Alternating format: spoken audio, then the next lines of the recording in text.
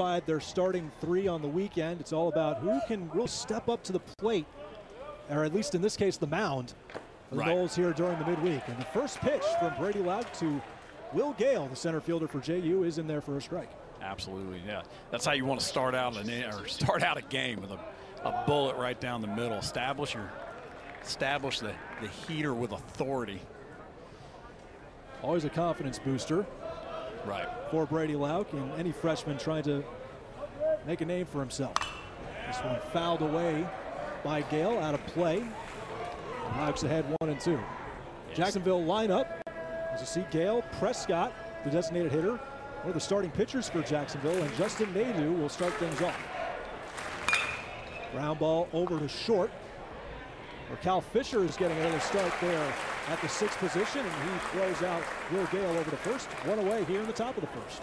Yeah, good piece of two-strike hitting right there by Gale. Just pulls it into the hole, but Cal Fisher making a really good backhand. Look real easy. Throws the ball hard across the diamond, and makes that play look a lot easier than it really is. You got a freshman on the bump and a freshman at shortstop. Young guns out there. It's a relatively young Florida State roster as Peyton Prescott swings and misses at his first pitch out of Sebastian, Florida. Another freshman. This one inside, 1-1. Really an opportunity, as we mentioned. Young guys getting a chance to step up to the plate a little bit here in the field, at the plate.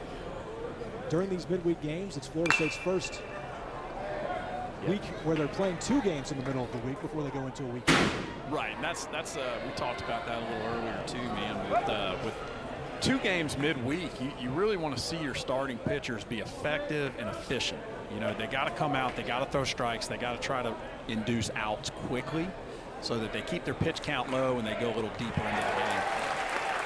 Off speed by Lauk, and he gets the strikeout on Prescott. 2 down here in the first. Yeah, that's that really good slider that Lauk has. He keeps it down in the zone. Even if Prescott makes contact with that, he's going to beat it into the ground for a ground out. That's a great pitcher's pitch right there.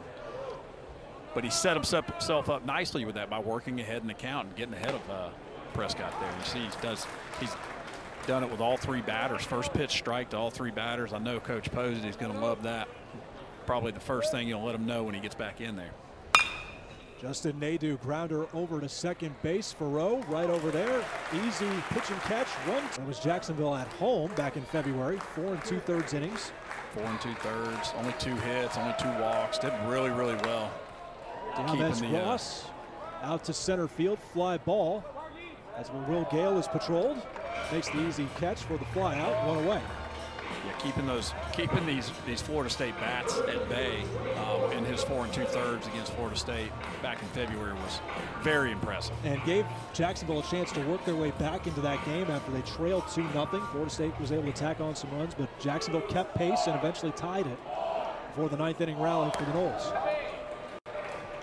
Here's the ultra-talented Cam Smith, the third baseman for the Noles. Yeah, his bat's been hotter than a $5 pistol. Whew. He has not quit. He might have better than a 6-shooter in there. I'm not sure. Oh my goodness, he is high artillery. Not just him either. You take a look at this batting order: Smith, Tibbs, Jaime Ferrer. I mean, it's really tough all the way down. As that ball is grounded and bouncing, it will trickle just foul. Yeah, you see Cam Smith's been off to a really hot start because of his ability to stay inside the ball this year. He's really turned the tables from last year. You know, he's a big guy, power hitter, has the ability to hit a ball 450 on a dime. But man, when he really matured a little bit over this summer and has really started using the entire field. And when you look at the hits racking up for him, he's just as confident in hitting the ball up the middle for a single as he is hitting the ball off the wall for a double or a triple. It really took his time getting back to home plate to continue this at bat. And unfortunately, it's a really short appearance now after the called third strike. Barkman penning the outside corner, and suddenly there's 2 away. Yeah, that's what Coach Hayes said Marquand's really got to do is keep that ball down in the zone. He's another sinker slider guy. He's got the ability to run that ball in on righties with his fastball, but he's also got the ability, you saw right there, to hit that corner down and away. It's a great pitcher's pitch with 2 strikes. First pitch missing the strike zone for James Tibbs. Another guy with a red-hot bat, coming off a 4-for-4 performance against Louisville this past Saturday. Yeah, one thing about James Tibbs is he has just gotten better and better and better every single year. And you see that average going up, you see the power numbers going up, you see the RBIs going up, and that's because he's got such a good eye at the plate. Boy, that was tattooed down the line, but trailed and sliced a bit foul. I was watching him in batting practice, really focused in on driving the ball to left field. And you see it right there. He did not miss that ball at all, but just missed a double. And really, so many of these guys in Florida State's lineup have that natural power, just have that natural drive off the bat. It's just all about putting barrel to bat most of the time and working those hands, like you say, to position that bat in the proper place for the ball. Absolutely. And I think James Tibbs does a good job of that. He makes the pitcher come to him. This one drilled to center field for the first base hit of the game. Tibbs will end up with a 2-out single, and he is 5 for his last 5. Well, we'll talk about hot. There's another hot bat, and the Florida State lineup's got quite a few of them. You see James Tibbs doing a good job right here, getting a fastball down and away, does not try to do too much. That's where you can get yourself in trouble as a hitter, is trying to pull that ball. He stays right through the middle, shoots it to center field, base hit. Now Florida State's got a shot here. Jaime Ferrer swings the first pitch over to short. That's where Hentz is stationed, and he gets Ferrer to retire the side. So 1 hit for the Noles at Mike Martin Field, Dick Howser Stadium. Brady Lauk returning to the mound for his 2nd inning of work. Starts off with a strike to Clay Hodges, right fielder out of Jacksonville, Florida. Now apropos. 1-1. Didn't have to go far for his college career, did he? Yeah, he saw one right down the road, apparently. There you go. Hodges, 278 at the plate. Fouls this one off into foul territory, drifting away and not in the reach of. Almost a great play by the young fan out there, though. They were reaching over the fence. Pretty good play by that young man. Right in front of Daniel Cantu, who was way out of reach for that foul ball, but. Yeah, these guys are shading Hodges to pull the ball a little bit. And you see the first baseman playing way off the bag. You see Tibbs way off the line. That ball's just out of reach for both those guys. And fouled back, 1-2. I'll tell you what, you love to see Brady Lauk working ahead of his batters again. Just misses there with an off speed. Great pitcher's pitch. Is way ahead. If you're gonna waste a pitch, you throw that off speed and try to get him to chase. Good pitch right there by Brady Lauk. Another foul by Hodges. Same side. Count remains 2-2. Redshirt sophomore Hodges. Yeah, doing a really good job in this at bat, staying alive. And he unfortunately can't check in time as Lauk gets him to chase up the ladder, and Lauk has another strikeout. Lauk with the high heat right here. You see him climb the ladder on Hodges, and Hodges, I'll tell you what, man, when those high fastballs look so hittable, but they sneak up on you so fast, and Hodges just can't hold up right there. Another really good pitch by Brady Lauk. Out in front again to start this at-bat against Bia Edmonds. Yeah, it's one thing, talking to Coach Posey a little bit this year, he is big on first pitch strikes and big on the first 2 out of 3 pitches being strikes. If you pitch like that, you're always ahead of the batter. That just makes it so much easier to pitch. Makes it better on your defense, makes it way tougher on the batter. Swing and a miss, might have gotten a piece of that. It still finds the mid of Holbrook there. And so Lauk really finding a groove. However, Blah Edmonds sends this one to left field, but left a little too high for Jaime Ferrer, and he's able to track that one down 2 away. Solid contact, but just floated to the wrong place. Edmonds, I think he got jammed up a little bit right there, but shows you how strong he is. I thought that was going to be a bloop over the shortstop, and that ball stayed in the air for a while. That was a battle at bat by Edmonds there, but outstanding pitching by Brady Lauck. Here's Nick DeLisi making his 12th start of the season, the catcher from Olney, Maryland. This one gets away, probably the first pitch for Lauck that he would like to have back. Yeah, it looked like a changeup right there, and we talked to Coach before the game a little bit, and he's been working on that changeup. It's definitely a third pitch. It's got a lot of ability. It's got a lot of bite, but Brady Lauck just hadn't quite got command of that pitch yet to really make it a part of his arsenal. Has command of that fastball coming in, clocking at 90 miles per hour. Gets DeLisi to foul again, and Link Jarrett, the head coach for Florida State's really been amazed at the turnaround for his pitching staff, which was really the big sticking point last year of where this team needed to improve in his first season. He just didn't have any quality starters. Now he has the luxury of finding guys now into the midweek, as you see Lauck dialed up and focused, and with a strike. And already Link Jarrett's out discussing that call.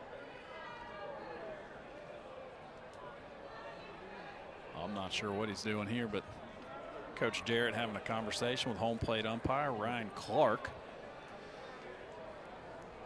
Maybe he's asking for why was there no appeal, perhaps? I'm not sure. Either way, Blake Barquin starting Marco Dens is off with a first pitch off speed strike on the corner. Maybe he just heard us talking about him up here. He just wanted to get more camera time. Maybe. Although Link's not the most outspoken guy, if you ever get a chance to talk to him. He's pretty dialed up, buttoned up, business as usual. Oh, he's intense when it comes to baseball, that's for certain. But he is, he's business as usual. See that big time swing by Marco Dinges. This guy really swings the bat hard, and I love to see it. That's the kind of he's the kind of batter. If you're a pitcher, you get a little nervous. Hope he doesn't make perfect contact, because Dinges has done a nice job of really bringing guys across the plate. He actually leads the team in sacrifice flies. As there's Link, I think he's calmed himself down a little bit. He's settling in here to that post on the rail. Dinges over to second. Back to Nadeau, and he retires Dinges for the first out in the second. Yeah, Blake Barquin doing a really good job, doing exactly what Coach Hayes said he needed to do. He's got to work down in the zone. He's really gets himself into trouble when he keeps the ball elevated. But when he throws that sinker and that slider down in the zone, he really induces a lot of ground outs. And so far, that's been the game for him.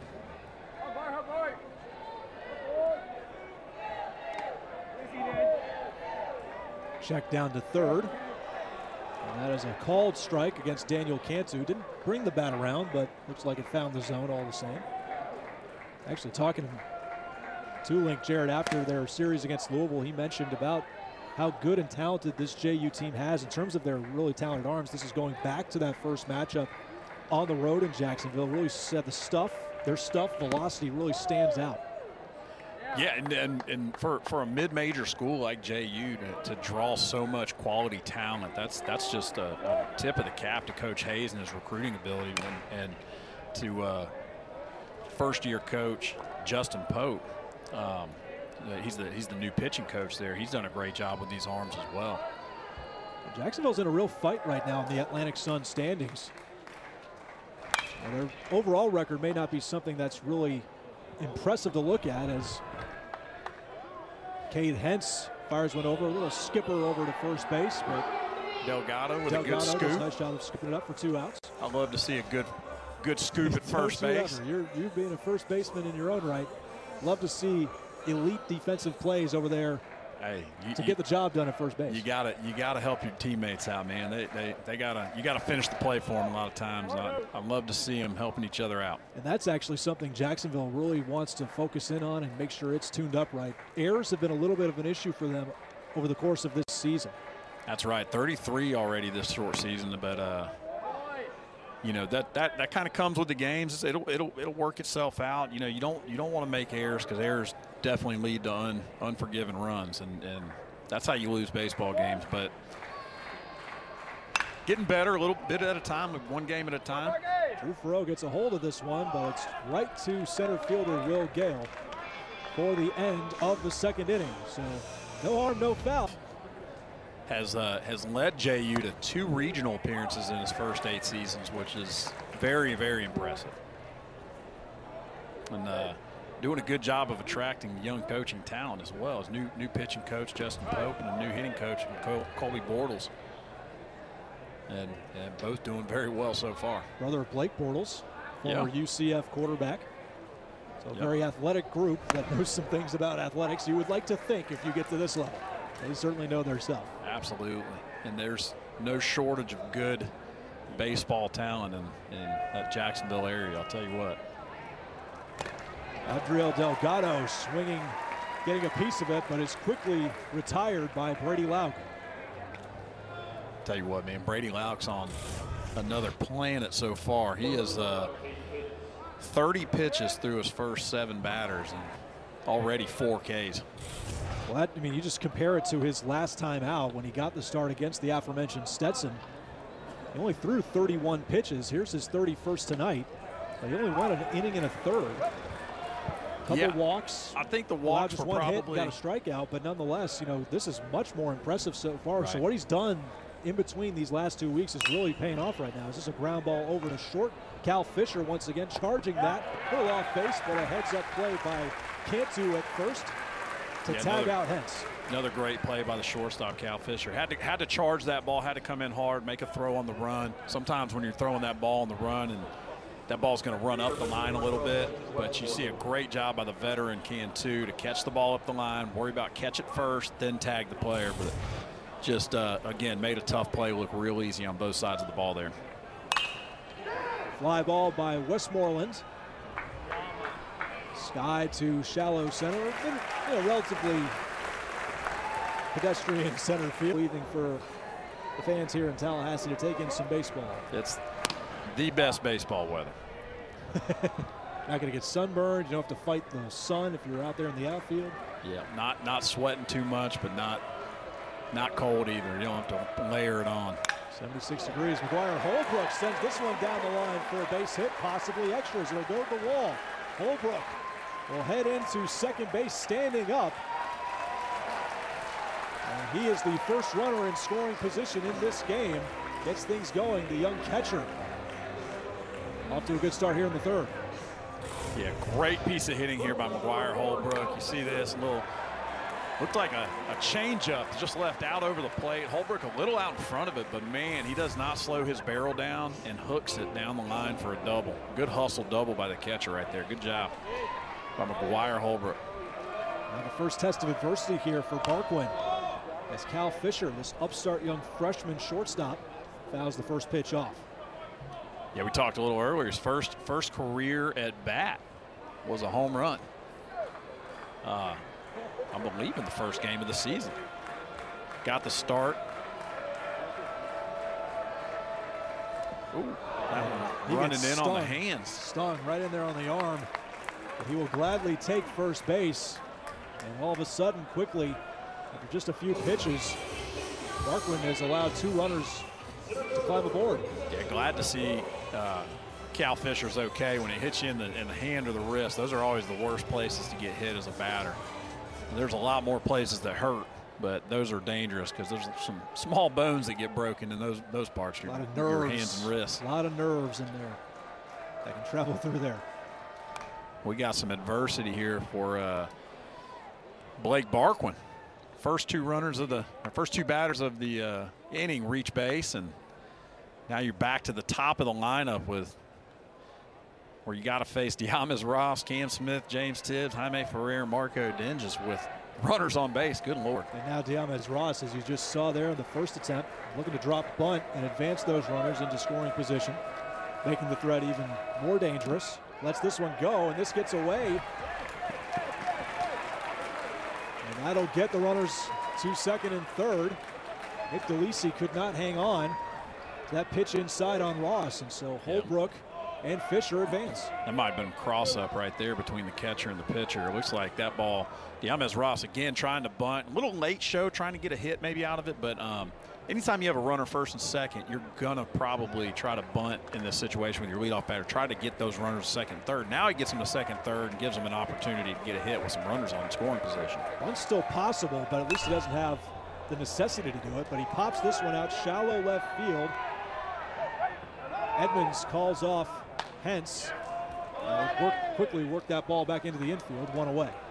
Yeah, that's probably the one thing you don't want to do as a hitter is hit a shallow fly ball or a fly ball to the infield, runners in scoring position. A ground ball behind the runners gets one run in. A line drive or hard fly ball deep to the outfield gets a run in. That's just one of the things you can't do. Anything short and in the air is no mas. Right. With runners on, as Smith swings and misses at this first pitch. Wanted to drive that ball to the outfield, no doubt.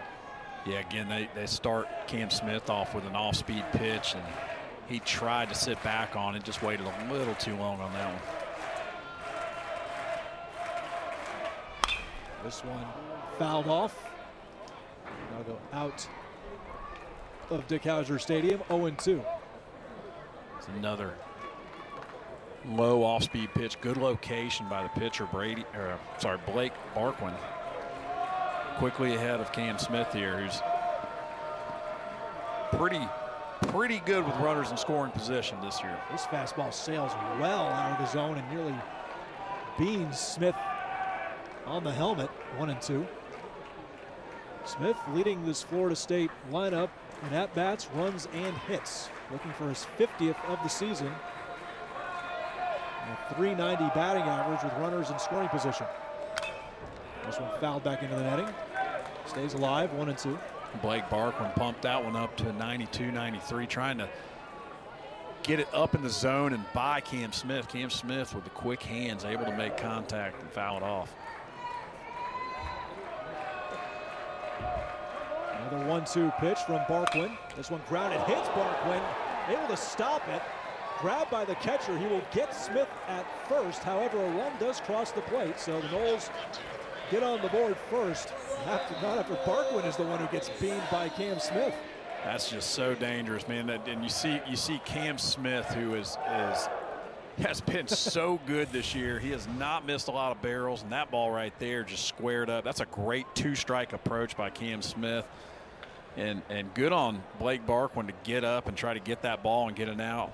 Luckily, the catcher popped right back out and was able to get the out at first. You just automatically earned your respect, man. He was just an incredible coach and an incredible human being. So definitely an honor to play for him. A beautiful tribute before this season began after the passing of Mike Martin Sr. Yep. As James Tibbs gets his second crack of the night. Yeah, James Tibbs with a single in the first inning, but up here with another runner in scoring position. Leader in this team in RBIs has got one 90 feet away. He's got 40 on the season. Check swing does not go around. 2-0. Now for Barquin, after getting tagged by Smith off the bat, how does he respond in just trying to find the strike zone and resettle things? Well, you got to clear your head, man. I know his shin's probably hurting up there, but you got to get right back at it, man. There's nobody warming up in the pen, and you got to be the guy to carry the weight right here. But go ahead and come back out and throw some strikes and try to get your team back in the dugout. And is quickly behind 3-0 now. Tibbs not only the leader in runs batted in, but with home runs for Florida State and total bases. Top slugging percentage as well. There's a strike. You see him taking all the way right there, 3-0. And it's not just that Tibbs can fire off, with the bat. He's also a very disciplined hitter. Several walks. Yeah, last year led the team in walks. This year's right on pace to be doing the same. He's got a very, very good eye at the plate, and we talked about his last at bat. He has the ability to make the pitcher make mistakes because he does not chase. So the pitcher has to come inside the zone to him, and that's where he's the most dangerous as a hitter. Full count with 2 outs. Check swing, and Tibbs gets rung up anyway. So Tibbs strikes out. Barquin limits the damage. However, Florida State. He has been just lights out, and you see him do it again right there. Back to the top of the lineup, second time through for the Jacksonville Dolphins. And Brady Lauk, man, four strikeouts, 3 groundouts, first time through the lineup, has been effective and efficient. That's exactly what we talked about before the game. He's been lights out. Link Jarrett and Micah Posey might as well just be getting a bucket of popcorn right now in the dugout watching this. Of course, they're watching intently with everything, but it's got to be enjoyable nonetheless. Absolutely. I'm sure that this is the type of start they wanted from their young pitcher. And, you know, there's bound to be growing pains when you got a young guy on the mound, especially a true freshman. But they're very confident in this young man, and he's really doing a good job of trying to prove himself tonight. Well, we talked with Micah Posey before the game, FSU's pitching coach, and he really described Brady as a silent assassin, especially when he's on his game, but really quiet, a little dry sense of humor. As a young man, though, still finding his way, but he has been proving himself up to task right now as a silent assassin, although he misses just barely here. Count goes full. Yeah, I'm not sure that Brady Lauk missed as much as McGuire Holbrook did a job of pulling that ball up too high. That was a phenomenal pitch. A little too obvious, perhaps. And there's the first base runner for JU, as Will Gale will trot over to first with the bases on balls. Yeah, these are the type of things that kill a team right here. Or not kill a team, we're killing an outing is leadoff walks, and that's what you want to stay away from. I'm sure that he's been coached over and over about this part of the game, but you want to see Brady Lauk do a good job right here of coming back, throwing strikes, trying to get a ground ball right here. This is the type of you see him right there trying to overthrow a little bit. Now he's got a runner on. You know, sometimes a young guy, especially a lefty, might try to rush the ball to the plate now that they got a runner on base. You don't necessarily have to do that.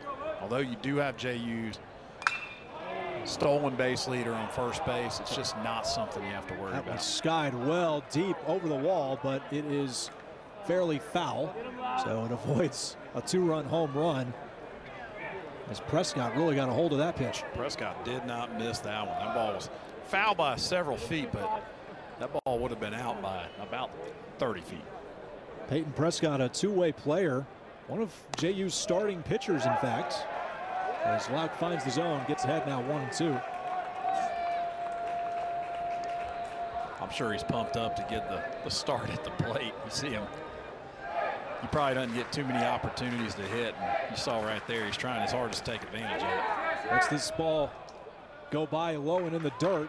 Gets away from Holbrook, and Gale will advance to second base. Yeah, you're not wrong. Prescott, this is only his 3rd game starting in terms of in the lineup. 5th game overall this year, but he is a starting pitcher for Jacksonville in general.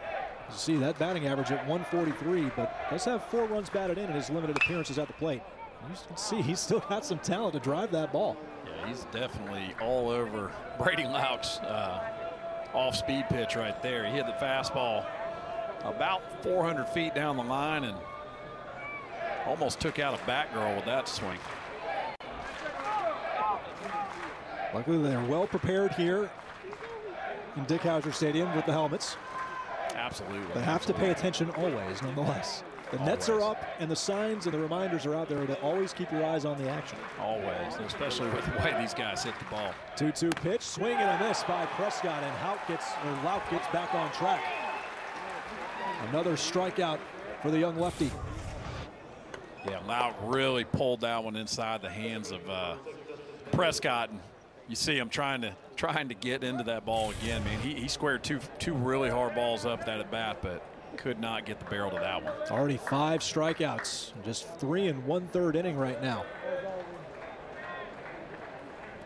Another one gets away from Holbrook, and Gale will easily make his way over to third. So a couple of pass balls, including the walk, as Jacksonville 90 feet away. Yeah, this is what you got. I mean, you know, when you come out as the Seminoles, you score a run, you need your pitcher to come out there and put up a 0 on the scoreboard. But Jacksonville's not. They're not going to go to sleep on you. They're not going to give up, and they're especially not going to give up easily. Yeah, they know that Lauk is a freshman. They know that they can get in his head a little bit. Like you said, silent assassin. I think, you know, Brady Lauk being from Plainfield, Illinois, coming down to Florida, a little far away from home, might play into that a little bit, but I'm sure he's comfortable and right at home on the mound. Yeah. Fans not liking that call again from Ryan Clark. No. 2-1 now. Yeah. Early in the game, it's been a little inconsistency behind the plate. Well, no denying on what this is. Foul back in the netting, 2-2. Now, you mentioned Lauk from Plainfield, Illinois, ranked the #1 left-handed pitcher by perfect game in the state. In fact, it was an all-state selection in 2021, and all-region as well that same year and in 2022. A lot of talent. Swing and a miss. Make it 6 Ks for Brady Lauk. 2 down. This is a great pitch, lefty on lefty. And this is JU's top hitter.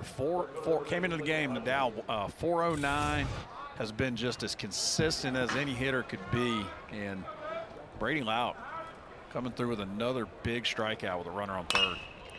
This one shot right up the middle by Clay Hodges, and Jacksonville will tie this ball game up as Gale trots home.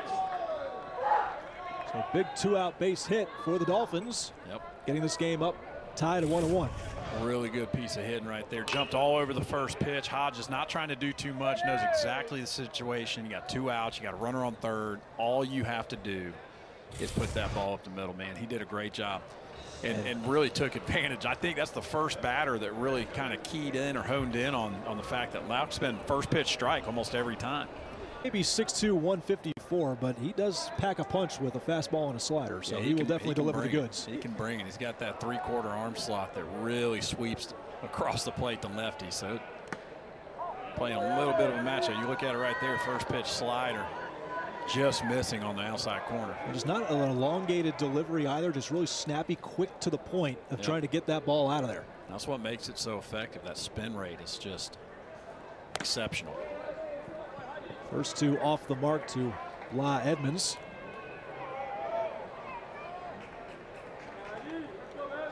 Or Blake Edmonds, I should say. Apologies.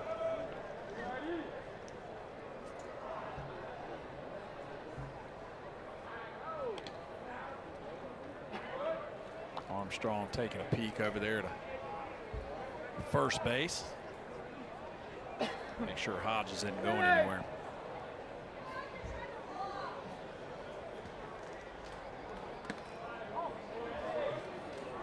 A little bit of a shaky start here for Armstrong, 3-0. Right, this is certainly not his MO. He doesn't work behind batters too often, so I'd like to see what kind of maturity level he's going to do and see if he can come back right here and go nothing but strikes. And on 4 pitches, walks Edmonds. So all of a sudden, JU getting a little bit of momentum going, but mainly due to the fact that Florida State's walked a couple batters here, a couple pass balls. Right. Have gotten them right back into the ball game and now have a chance to take the lead. We're going to have a quick visit by pitching coach Micah Posey. Yeah, Micah Posey coming right on out. Going to check in on his young left-hander here. Yeah, you see him bringing the scouting report out there. He's trying to get him to settle down in school back in the day, but had a heck of a coaching career. Just about every stop he's made, but last one at Dallas Baptist, and you could tell he left a mark on them because they're a top 25 team as well now. Whatever he just said, Armstrong helped as well. He finds the strike zone, 0-1 to start things off with DeLisi. If you had any guesses, what do you think he was telling him in there to motivate him? if it's not the scouting report, what do you think motivates him? I think he knows that Army's a good pitcher, and I think he's let, hey man, you're fine. It's just, you know, you got to come out here and throw strikes. You got this good hitter coming up. Keep the ball down, keep it away. And so far, so good. He's doing exactly that. It's like you're inside his mind, right, down and away. Just don't let this guy beat you with something up in the zone, man. Get the ball down in the way. If he swings at it, we'll step on a base, get back in the dugout, and get you another inning next inning. Brandon Riker, Trevor DeGroat here bringing you the action. 1-2 pitch. Runners going. And in there at third base now, Hodges advances. No throw by Holbrook. I didn't look to see if Andrew Armstrong was taking a peek over there, but man, what a jump. He got a heck of a jump right there. Had that base stolen all the way. Not even a throw from Holbrook. That's the third stolen base for Hodges on the season. 2-2, grounder over to third. Cam Smith waiting for it. Gets it on a couple hops and fires it over to Cantu to retire Jacksonville in the top. You know, you don't want to go too deep into the bullpen too early. You really want to make sure that you're doing as much as you can to go eat up as many innings as possible. Bounces this first pitch to start off the fourth to Jaime Ferrer. Yeah, you got a couple free swingers in Jaime Ferrer and Marco Dinges. They'll swing at just about anything, but I'll tell you what, they find the barrel more times than they don't. You see it right there, 333, 9 homers, 25 RBIs for Jaime Ferrer. I think 9 homers this early in the season's got to be a career high so far. He has been pretty lights out for this team. Well, he's been firing the ball off his bat since he got here. That's true. Just all a matter of putting it together a few more times. And Ferrer is just up there with some of the best in the ACC. Yeah, he hits the ball pretty hard most of the time. Gets jammed inside, 1-2. And Ferrer's on a 32-game on-base streak. Amazingly, though, that's not tops right now on the team actively. That belongs to Cam Smith at 36. So, again, the middle of this lineup finding their way on base. Jaime gets low on this pitch, over to left field. However, Blake Edmonds able to charge and run that one down to deny Jaime Ferrer from extending that on-base streak at the moment. Yeah, shows you how strong Jaime Ferrer is. That pitch down and away. He gets out in front of it, able to put the barrel on it and drive it all the way almost out to the warning track. But a great jump by the left fielder, Blake Edmonds, to make a good play on that. Somehow dug that one off the ground and drove it so far over to deep left field. That's called power. And I said it before, man. You see that free swing. Marco Dinges, man, he swings the ball like he swings the bat like a bull being let out of a chute. Man, he does not hold back. Here's one that goes opposite field in the gap. It's falling, however, and that looks to be caught, and it is called out by the right fielder, Clay Hodges. What an amazing effort by the right fielder. Well, that's the thing. When you got a guy that swings the bat that hard, you have to play him deep. You have to expect that ball to be hit deep, and that one just jams Marco Dinges up. So it's falling, going short. Hodges hauling Bud all the way in, and just an outstanding job. And a fist pump from Blake Barquin. Loving that effort. Yeah. Again, we talked about the efficiency of Blake Barquin, man. He's only at 50 pitches, 34 strikes so far, and his defense doing a great job of helping him out. Now Daniel Cantu gets under this pitch, skied high to left center field, and Will Gale once again stationed perfectly under the ball to catch it. Make up for that tough weekend up there in Clemson. As Andrew Armstrong right back out there in relief of Brady Lauk today. Start things off with Delgado. First pitch strike. There's that first pitch strike that coaches always want to see. Bunt attempts, fouled away. 0-2. And again, we touched on it briefly, just how much the pitching in particular was such a focal point for Link Jarrett last year to get right, to figure out what he had on the roster. And this pitch gets away from Armstrong, and that's one of the worst things you can do, letting a guy go, beating him after getting ahead 0-2. Yeah, that's a tough one right there. That one just gets out of the hands of. You could see it as soon as he let it go. Just the grimace on his face. It just slipped out of his hands. Just seething through his teeth. Yeah, he's upset about that one, and understandably so. He was way ahead. But yeah, what you're saying, Coach Jarrett and Micah Posey and Ty McGahee and Coach Vanderglass, they're doing a heck of a job of just, in my opinion, developing and creating a culture with this team. And you have to be able to compete at this level. So when you get on that mound, you know, you want to have a guy that is capable, who's confident, and believes in himself and knows how the game is played. And that's what they've done a good job of, is just creating a culture and developing bulldogs, you know, guys who can get up there and compete. They've certainly had those in the not too distant past. Several years ago, you know, you think of the likes of Parker Messick, who was coming through here, was an absolute bulldog. They called him a bulldog as a left-hander. A lot of solid guys that went on to become drafted really early in the MLB drafts. I used to bring my son to every game Parker Messick pitched that I could bring him to, because I wanted him to see that how he presented himself on the field and off the field. He just an outstanding. Cade Hentz swings. This throw by Holbrook gets away from Fisher, which allows Delgado to not just get to second, but sprint over to third as well. So a couple of miscues by Holbrook have advanced some JU runners and getting them into this game and provided the threats that JU has right now. Yeah, McGuire Holbrook's been just as solid as he could be on offense, but you see that gap in the defense right there. He's just had a couple of tough goes. Chopper right over to Armstrong. Hentz will sprint it out, but ball will stay in the infield, and Delgado will stay at third. So one away for the Noles here in the top of the fifth. Yeah, that's one of the, we talked about Diamez Ross earlier. When you got a guy on third base and second, third, nobody out, you cannot pop that ball up shallow or in the infield. And that's the same thing right here by Hentz. You don't want to ground that ball back to the pitcher. Just about anywhere else on the infield, you can save that. You can probably get that run in, but Florida State now with the infield in. Jackson Westmoreland swings and misses at that first pitch, 0-1. And going back to Holbrook, you know, this is an interesting story to keep an eye on throughout the course of the rest of this year. The way he and Jackson West are kind of competing for time behind the plate. They've been pretty even in their starts, as this one's fouled by Westmoreland.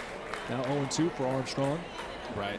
They're getting pretty much equal starts. Holbrook now with his 14th start of the season. Jackson West has 13, although he's been substituted in a few more times. But the deciding factor, I think, because they're both hitting so well, maybe the difference of who maybe gets the majority of the starts on the way is what they do behind the plate. Right. I do think both of them are producing so well on offense that it's been very easy to interchange them and play the matchups. You know, Jackson West being a left-handed hitter, maybe let's start him against right-handed pitching, and McGuire Holbrook, let's give him the opportunity to hit off lefties when we see lefties.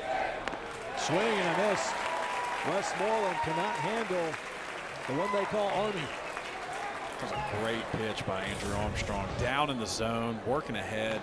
Great slider down the zone. You're not going to do much with that pitch, but watching Armstrong's ability to pitch with a guy on third, and just this is what we were talking about. You got to be a bulldog. You have to compete. You can't be upset about a guy on third with nobody out. You got to go get the 3 outs. All right, and this is what a quality pitcher does. Pressure does two things: make diamonds or crush stone. Well, and Armstrong right now is proving that he can be a diamond on the diamond. See McGuire Holbrook right there doing a good job of blocking that ball down in the zone. But you're absolutely right. You know that he's a diamond, man.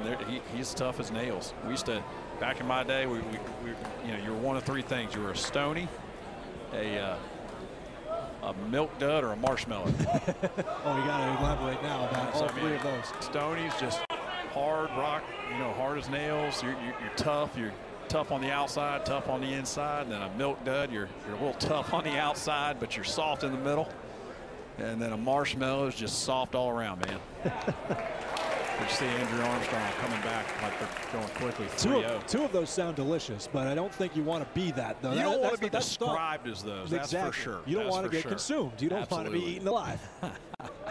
3-1 pitch from Armstrong. This one chopped by Gale and foul. And the count now goes to 3-2. Yeah, Armstrong fell behind 3-0 to Gale early, but quickly right back in this thing. This is what you want. This is the test you want to see. You want to see Armstrong see what he's made of right here in this situation. Here come the K-time chants, and they get it.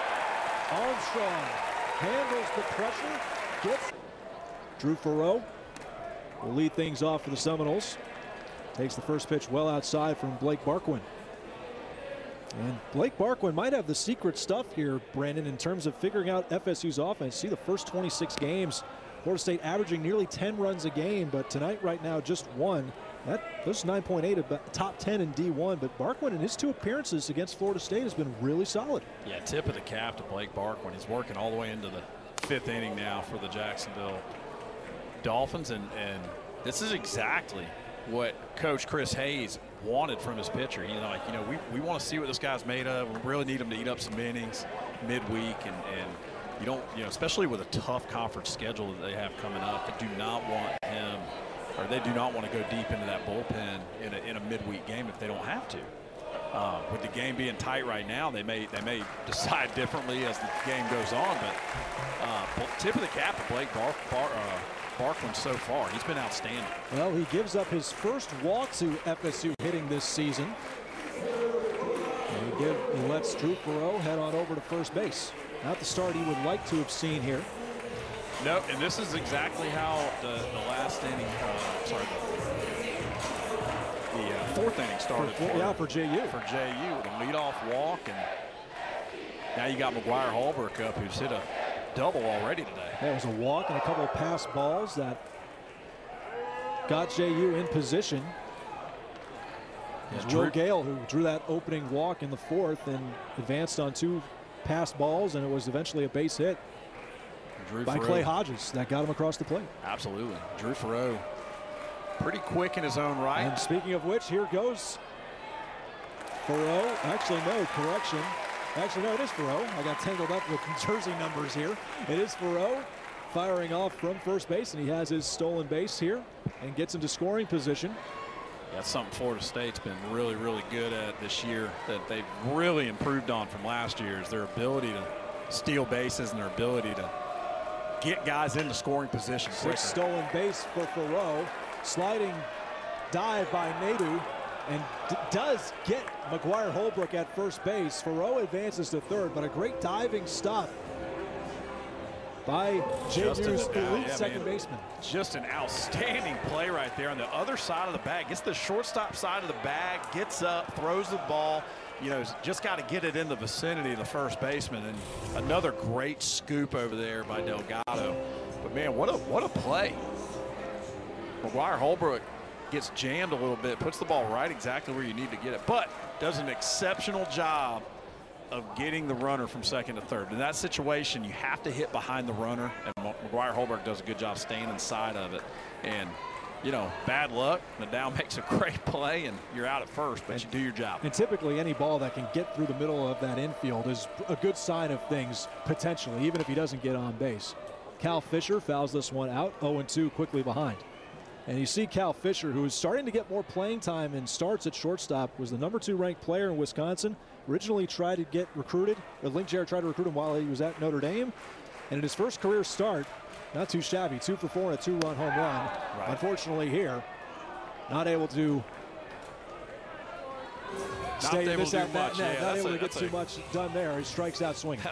That's another phenomenal job. Blake Barquin doing a good job working ahead quickly. Cal Fisher probably missing the best pitch of that bat, fouling it back, and then Blake Barquin coming with a very good soft slider away, getting the young Cal Fisher chase.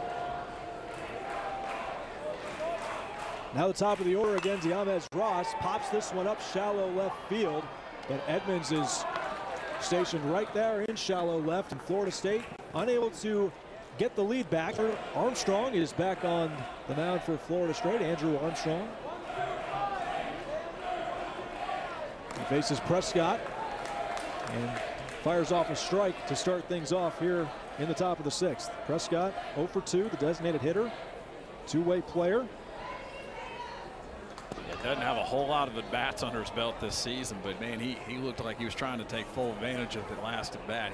He squared 2 balls up, pulling them foul, but one of them went about 400 feet, and one of them came off the bat about 105 miles an hour. They only entered the game with 6 at-bats. Jacksonville, we actually should mention, they are a little bit shorthanded tonight, a little bit of a stomach bug, a little sickness happening with the team.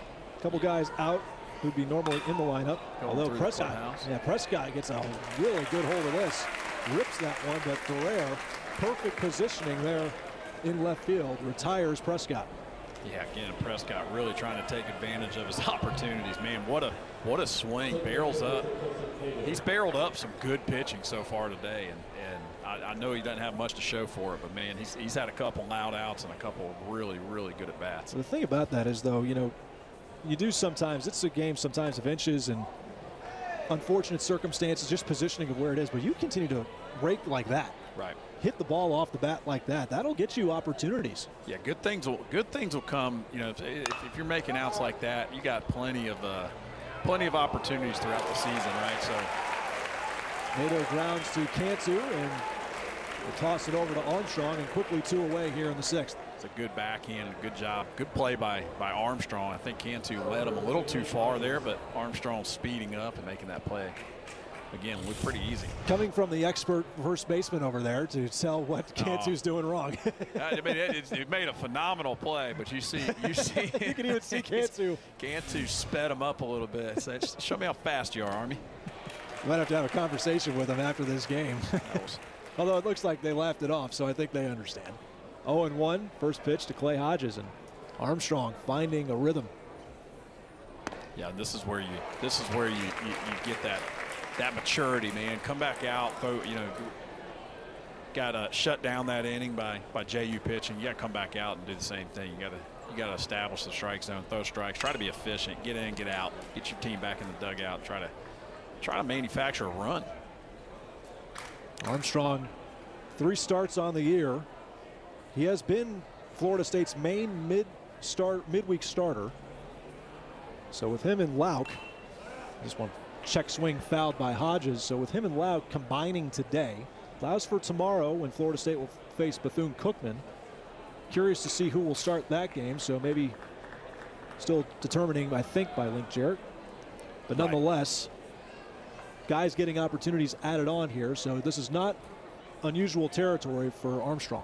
Yeah, and you see midweek games are usually on a Tuesday or Wednesday because you really want to get a couple days rest to these guys because they will come in and have the opportunity to pitch in relief down the road and during the weekend. So still no decision by Link Jarrett who will start tomorrow's game. It's all about right now. Right. A lot of times they use these as bullpen days. You know, these guys throw 40, 50 pitch bullpens, and this one drilled by Hodges, trailing is Tibbs, and he collects. Excellent sliding catch to his left. Tibbs with a highlight reel.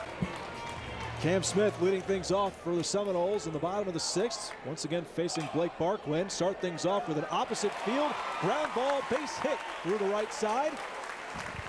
And so Cam Smith will keep that on-base streak going now to 37 straight games reaching base for number 24. Cam Smith again, man, he's been so mature this year and staying inside the ball, using the whole field. You see it right there. He's 0 for 2. He knows he's got to get a hit and get this team back going, and does a great job of barreling that ball up the other way.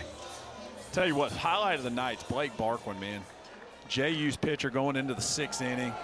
Just the second time this year, 63 total pitches, 42 strikes, has just been so efficient, so effective, and I mean, this is doing a great job.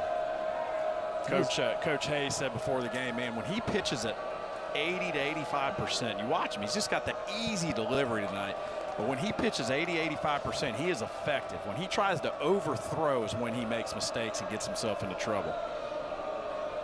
I don't even think that was a bad pitch he made to Cam Smith. I just think Cam Smith put a good swing on it. He just got out in front of that and sent it the opposite way.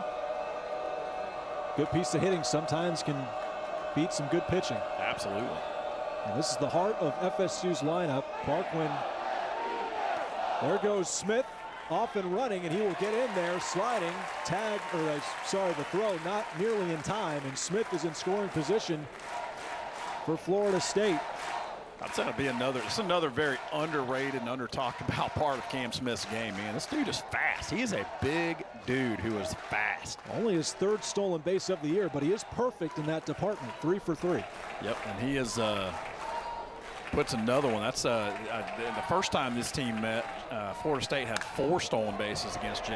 James Tibbs hits this ball to left field. Sky to deep left field, and it's out of here into the JU bullpen.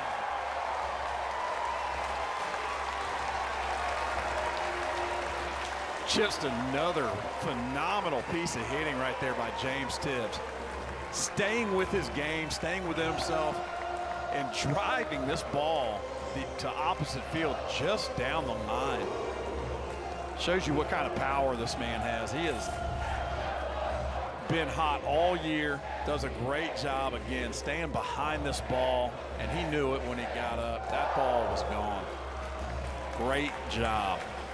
12th home run of the season for Mr. Tibbs. And his 42nd RBI. He is just lighting up Dick Howser Stadium, and this one gets a piece of Jaime Ferrer. Ball found its way into the infield, and he is shaken up badly. Yeah, that ball, for hitting a guy in the shin, that ball made it a long way. Boy, he needs to use his bat as a walking stick there momentarily. Oh, there's no bigger pain. He's got some protection down there on the left leg. I'm not 100% sure that the ball hit the protection the way he's walking, but I'll tell you what, man, I've hit a few foul balls off my shin, and that's probably the worst feeling a batter can have. Look, I never got past, you know, age 12 in Little League, and I was always scared as a hitter. Just seeing that ball anywhere close to me, I always wanted to get out of that batter's box. There's just no meat right there in front of that shin, and it hurts, man. That shoots pain right up the leg. And he's ready to rock and roll here, 0-1, and sends that over to short. Once again, Cade Hentz there to fire it over to first for the first out in the bottom of the 6th. Again, going back to Tibbs, I mean, just the opposite field power. Can send it to any part of the ballpark, and didn't look like that ball was going to drive so much, but it was a rainbow shot and got just enough of it to change that bat level to get barrel to bat, and carried with the wind kind of going a little bit from right to left field. Right. Might have had a little help, but nonetheless, to drive that ball as far as he did was impressive. I'll tell you what, man, when a guy is able to hit the ball that far to opposite field. Speaking of opposite field, Dingus, just a little bit too much carry for Gale to come away. 2 down. I just really like watching Marco Dingus swing, man. He hits the ball so hard. But, yeah, no, for a guy to have that much carry on that ball, it tells you that they're really staying through the ball, not just hitting it and pulling off. They're hitting it and driving through the ball. And that carry, I mean, it shows you how strong James Tibbs has gotten, man. Every single year that guy has gotten better and better and better. It's just been an impressive career for him at Florida State, and he is certainly showing it this year.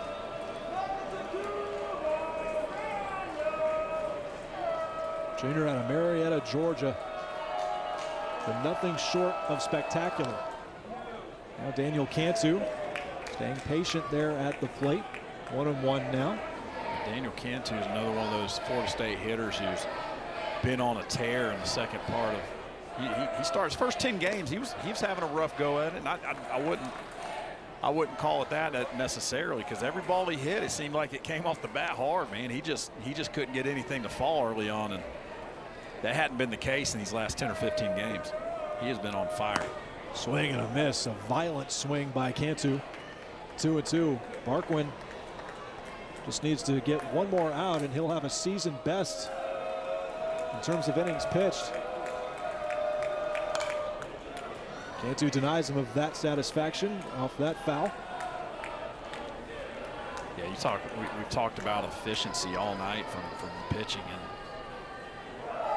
Barquin, you know, 5 2/3, only 75 pitches and 49 strikes. Man, he's been so effective so far. You know, swing and a miss, and he gets that season best to 6. To get matter when you don't get to see it for a long time. See him, he keeps that ball in the glove for a little extra half second there, and that just makes it so tough. Takes on Blake Edmonds to start his outing off here in the 7th inning, and clinging to a 2-run lead. Oh. And does not get good rotation or just good direction on that pitch. Beans Edmonds in the back, and he'll trot on over to first. Yeah, that ball just gets away from Rowan right there, but again, you see him not afraid to throw inside to the lefties, and that's what you got to do. You got to be effective. But I'll tell you what, that's not something Coach Jared or Coach Posey want to see is a leadoff runner on base. You got to eliminate that part of your game. Probably a good heads-up move by McGuire. Holbrook just checking in on Rowan, seeing if he's okay. Right. Get himself reset, back on track. Get ready for Nick Delsey. Yeah, no, Nick Delsey, he's a daggone good hitter, man. Came into the game 361. Strikeout and a ground out tonight, though. But you see him. This is he's getting an opportunity here with another leadoff guy on first base.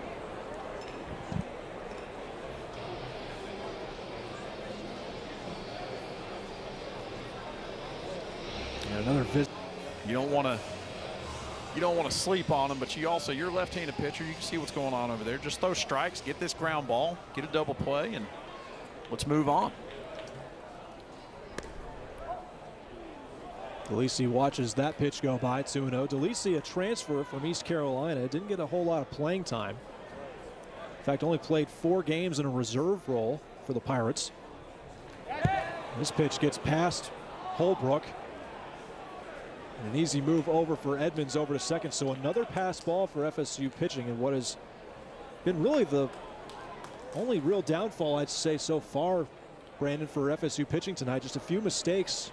Holbrook, probably you can let that one get by him in terms of letting that one pass by. Luke Jarrett just was about to head out of the dugout, but thought better of it. Yeah, that one right there, just not liking what he's seeing, I would imagine, right now. Yeah, but he hadn't thrown a strike yet. It's 5 pitches, no strikes. There's 6. And you lead off with a hit batter and a walk. That's certainly not what you want to see. But you know, these are those freshman hurdles you got to get over. And here comes Luke Jarrett. Brendan Oxford's been great against the righties as well. Don't get me wrong, but I think that was part of the matchup there. Adriel Delgado lays down the bunt down the third base line. Cam Smith all over it. But Delgado does his job, advancing both Dolphin runners over to scoring position. So Edmonds to third, Delisi to second. 1 away. Yeah, perfect sack bunt right there by Delgado. Again, you know, Seminoles go and get a quick 2 runs last inning, and JU doing a great job of trying to get these 2 back. Now you got runners on second and third with only 1 out. Keep in mind, this Jacksonville team last year hit 56 home runs. 44 of those home runs are no longer on this team. So they had a lot of drop-off between these past 2 years with their home run production. Well, not to mention 2 or 3 of their starting lineup is out sick at the moment. So it's a great showing from a JU team who's not working with their full arsenal. Tanner Zellum is going to pinch run for Delisi. Zellum had a good performance against Florida State in these 2 teams' first matchup. So extra speed on the base paths for Chris Hayes. Now Cade Hentz will look to try and bring both runners home. Sees a first pitch ball out of the zone. Yeah, Cade Hentz with 15 RBIs on the season, and another shot right here. Some runners to get in. He's got a good opportunity with the Florida State infield. Well, the middle infield playing back and the corners playing in. Excellent fastball inside corner for 1-1. And I mentioned the home runs production because JU's really trying to depend more on gap hitting and base running now. They're not afraid to play small ball. Link Jarrett even made mention of that. They are really good. Chris Hayes does a great job of managing the situations and situational baseball. And this is one of those times right now for JU. If they can execute it right, they could come away with a couple more runs. Absolutely. And just, I mean, you're in a situation here where, you know, even a ground ball up the middle gets you at least one of your runs back. But like you said, Chris Hayes, man, just playing the chess match perfectly right now. This one, Sky to deep center field. Diamez Ross is going to get underneath it, makes the catch. Tag at third is Edmonds, and he will score. Florida State keeps Zellum over at second base. But the Dolphins inch closer, making it 3-2. You see back-to-back sacrifices, sack bunt by Delgado, and then Hentz with a sack fly. And again, that's that opportunity. You give a guy an opportunity. You put a guy on second and third with 1 out. And all the batter has to do is hit a ball hard somewhere, you know. Great job. Deamis Ross gets behind that, gives up the run to home, but throws to third. Got new hitter, Aid Masters.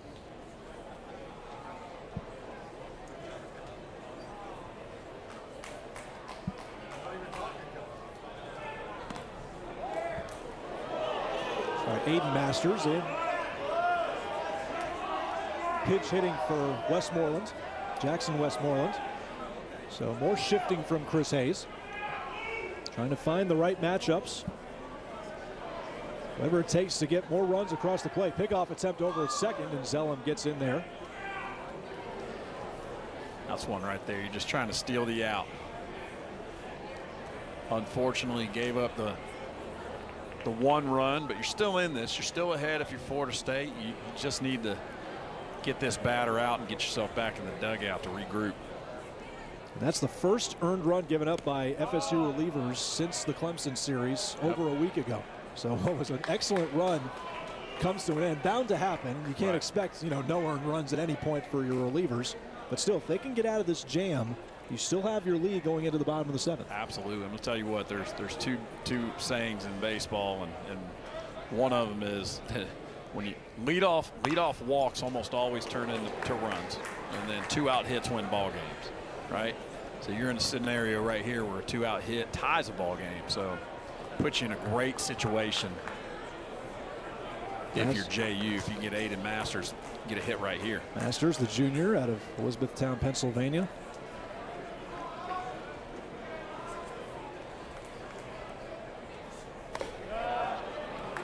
Pitch just off the plate. Moves the count to 3-1. You hear the Seminole faithful don't like that call. Well, wasn't the worst call from what no, the fans have been just voicing tonight. You got 2 or 3 that don't like any call that's not Florida State favorite, I'll tell you that. I think they would be objectively subjective, or subjectively objective, however you want to phrase that, and if they were describing what they thought. Absolutely. They got a full count now after that foul by Masters, and a chance for Oxford to keep the lead for the Noles. Zellum still at second. Oxford checks. Now the pitch. Strike 3 right over the middle. Huge pitch right there by Brendan Oxford. You see the emotion coming off the mound. He knew the situation. He had to get that back off the mound. Off. Followed by McGuire, Holbrook, and Cal Fisher. Two-time transfer Logan Jones from Samford and also Pasco Hernando State on the west coast of Florida. First pitch well outside for Farrell. Played some games against Pasco Hernando back when I was in junior college. I even did a summer class there one time. Back when it was called Pasco Hernando Community College. Yeah. Way back in the day. I feel old now. 2-0 here to Farrell. I actually played some summer ball and at Mercer with a pitcher slash first baseman that came over from Pasco, and they produced some good talent. I'll tell you that. 3-0 pitch. Jones finds the zone. 3-1. Drew Fro taking all the way right there. 3-0. So if you're not going to jump all over the first pitch, you got to let this guy make him pitch some. Fro fires it right back to Jones off his glove, but keeps his cool and fires over to Delgado for the first out. Yeah, Drew with a good 3-1 swing right there, barrels that ball up, just gets on top of it and hits it hard enough to bounce out of the pitcher's glove, but plenty of time for Aiden Masters right there. I'm sorry, Logan Jones. Plenty of time for Logan Jones to get that play at first base. Now here's McGuire Holbrook, who's 1 for 2 tonight. Rolling in the dirt outside. Holbrook supplied a double in the third inning, a leadoff double. That eventually led to the first run for the Noles and the game. Another pitch out of the zone, 2-0. Right, and actually his last at bat got jammed up a little bit, but had a second hit stolen from him from Justin Nadeau, the second baseman. Yeah, he made a phenomenal diving play. Diving play across the bag at second base over into shortstop territory and able to gun down Holbrook. Big 2-0 swing right there from McGuire Holbrook. Nothing doing here, 3-1. Right. And these are scenarios as a pitcher you don't necessarily want to be in. McGuire Holbrook, when he barrels the ball up, man, he really gets a hold of it. You give him an opportunity, 2-0, where he just misses the ball. Now he's got another good hitter's count, 3-1.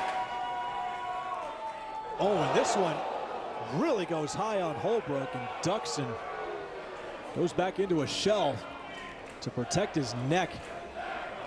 Looks like he's okay, and who will go over to first base. That is a scary pitch.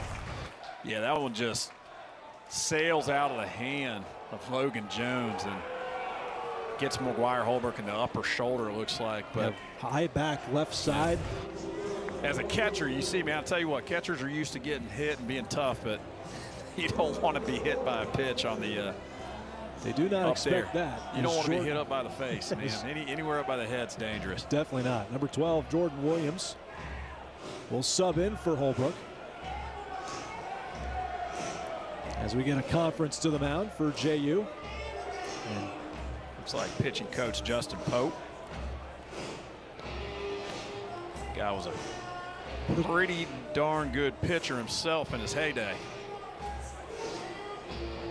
First team All-American at UCF, also a first-round draft pick, I believe, by the Yankees back when UCF was tearing it up. I mentioned that, you know, JU has been on quite the roll at the plate. Winners, or I should say, scoring at least 5+ runs in 9 of the last 10 games. The only game they didn't do that again and was against the UCF Knights, who shut them out. Right. So that UCF Knights team still doing some big stuff over there. Just broke into the top 25, I saw as well. I mean, they've had a heck of a start to their season, and they're winning some big games.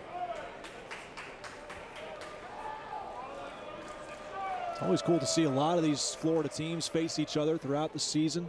A lot of midweek games. Of course, Florida State will play the Gators, their arch rival, one Tuesday or so every 3 times a year. And yeah, JU as well, play them 3 times a year.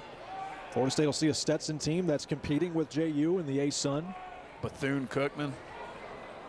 You know, there's really you can't sleep on any of these teams. Well, you know, Florida State will see UCF. They'll have a 3-game set against Miami. It's just there's no off weeks when it comes to Florida competition. Well, this JU team's had some success against the Seminoles the last several years. Here goes Williams stealing from first, and this throw is well off the mark, and that'll go into center field, but Williams will stay put at second. So another stolen base for FSU base running. Yeah, I think Logan Jones, after 3 pickoff attempts, knew exactly why Jordan Williams was there to pinch run.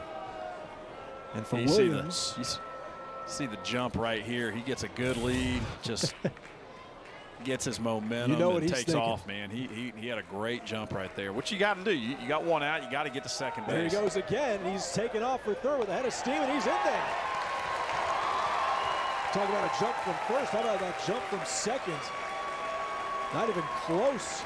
Yeah, from behind the plate. If you watch Jordan Williams get that walking lead, what he'll do, man, is he starts about a step or 2 behind second base, and he will just walk towards the pitcher, and he's gaining ground when he does that, and the pitcher just thinks he's just stepping towards him, but no, he's gaining ground towards third and just works that momentum right into another stolen base. Yeah, Connor Spellman did not have a chance of getting Williams, who's taken over for DeLisi behind the plate tonight after DeLisi was subbed in last inning on the base path. So Williams collects his 7th and 8th stolen base on the season, reaffirming the lead in the FSU clubhouse in stolen bases.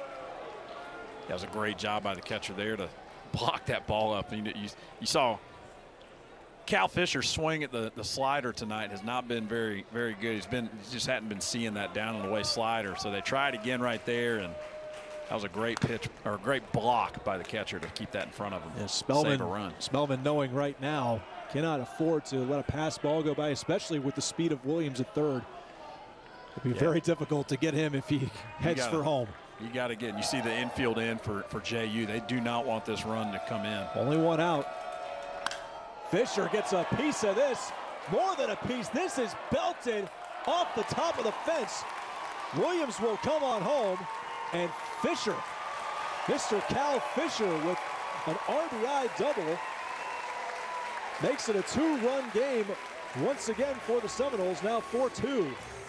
So this young shortstop making the most of his opportunities in these last several games. Spectacular piece of hitting right there. 2-strike hitting, man. They do it again. They try to come in with that slider, but this one just gets too much of the plate, and Cal Fisher gets a good piece of that, drives it. I mean, it shows you how strong he really is. That ball not even hit perfectly, and that ball carried so far.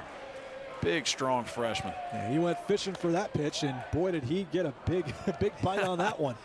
I like his little move over there. Everybody's got their own special move at second base, and Fish is swimming over there. Fish is swimming, man. Here's Diamez Ross. Fisher back in at second base as Jones went back to second, trying to pick him off. Yeah, Diamez Ross with 3 flyouts tonight. Hadn't been able to get on top of the ball. This guy can really hit when he wants to, man, or when he's really feeling it. But you see him lately, he just seems to be a little bit out on his front leg, and that's causing his bat to dip just a little. The head's moving, bat's dipping, and you're going to lose a lot of power that way. You're going to end up popping balls up and hitting soft ground balls towards the right side of the field.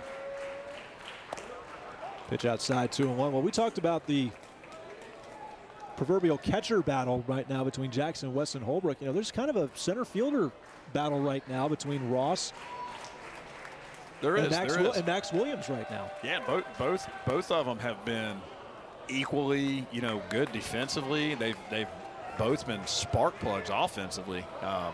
You know, in that top of that lineup, it's just been, I'm sure it's been a breath of fresh air for the Seminole coaching staff to have a problem like that.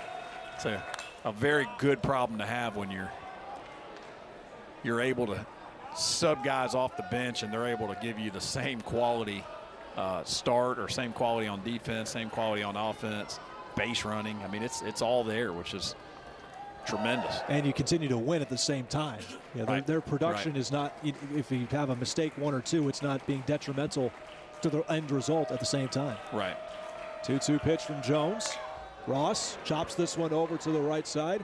Nadeau over to Delgado. Gets the second out. Fisher advances to third.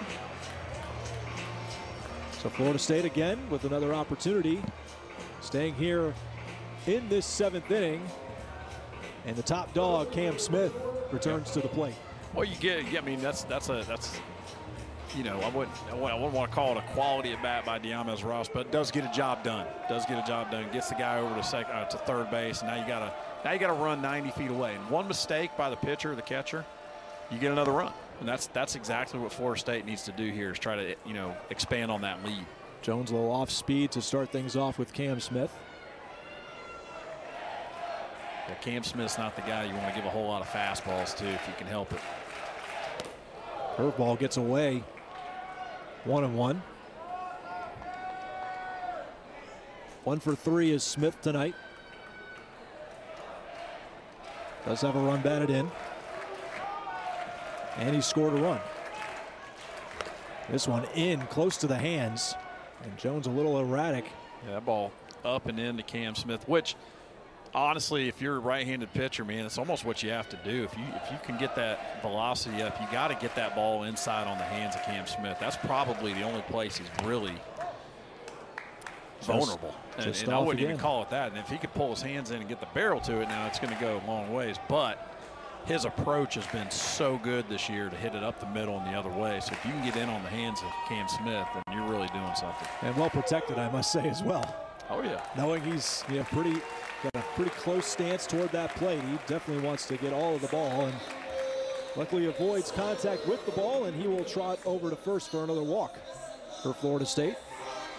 That puts runners on the corners, and James Tibbs, who had the biggest spark of the night, absolutely, a 2-run home run opposite field, is back with another opportunity. I'll tell you what, you give James Tibbs an opportunity with runners on base, and he almost. He took really helped him develop his tools in the field of really tracking down and running down balls into the outfield. So there's nothing that James Tibbs does not work on. Well, last year he had to be a real team player and play a little bit of first base, some outfield. But, man, you saw the play he made over there in right already today with the sliding catch running in. That shows you just how far he's come defensively. Right now it's all about offensively at the plate and getting some more runs across for his teammates. Takes this first pitch low out of the zone, 1-0. You got a lefty right there with pitching to James Tibbs. I wouldn't be surprised to see Cam Smith take second base on one of these next two pitches.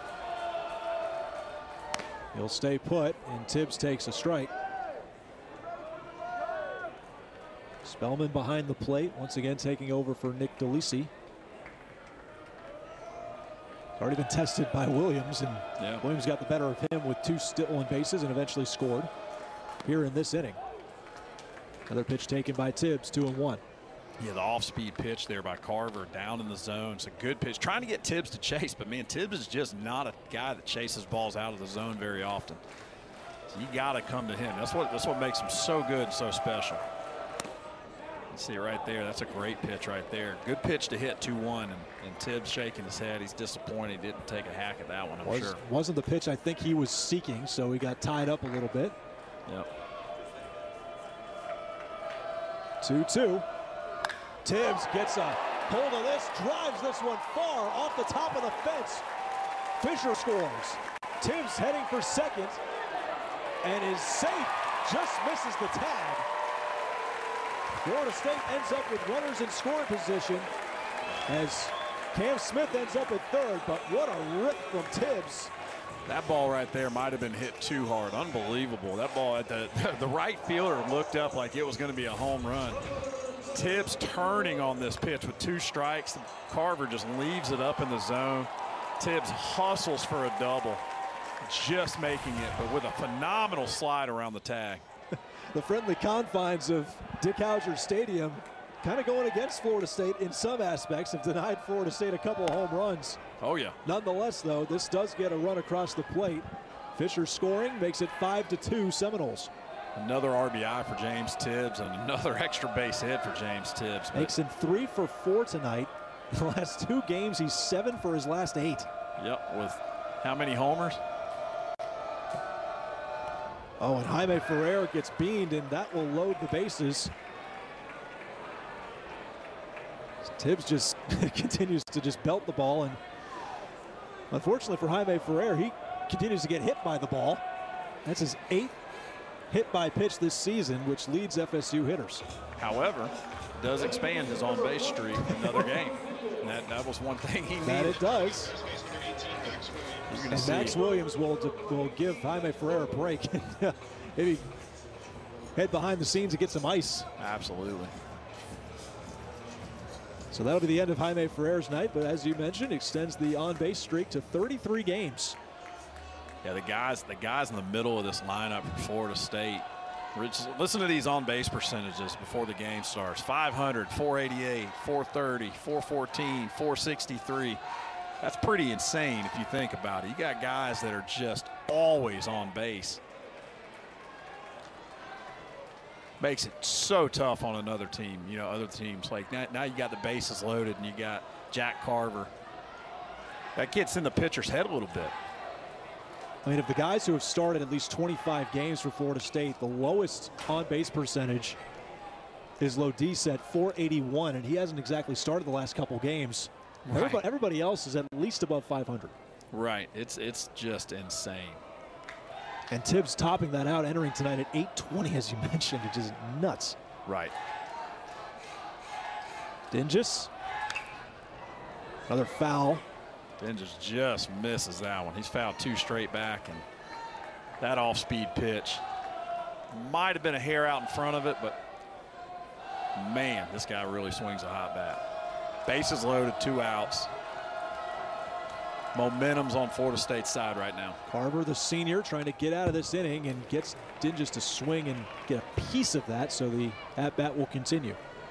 Yeah, when you're a free swinger like Dingus, like you get 2 strikes on you, you got to protect the zone, and that ball way out of the zone, but I'll tell you what, does a good job of spoiling it and getting another opportunity to see another pitch. He's calling upon one of his more experienced relievers to get the job done.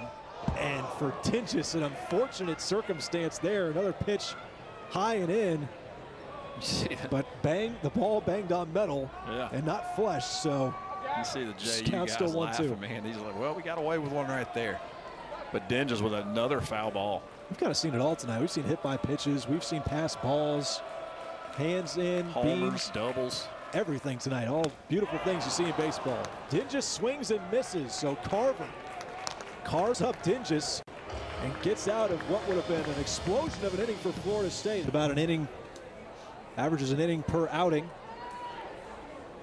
Curious to see if he can go 2 innings to close this one out for the Seminoles. Very dependable arm, and he faces the top of the order. And Will Gale lets him see a first pitch strike.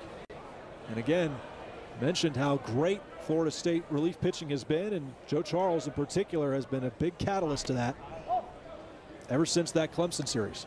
Absolutely, he's just been lights out, and he's been a surely a ray of sunshine for Link Jarrett after the woes of last season. You know, watching how much maturity these guys have out of the pen and seeing what he's getting out of the starting pitching staff. It's just been outstanding. So, you know, tip of the cap to what they've been able to accomplish this far in the season.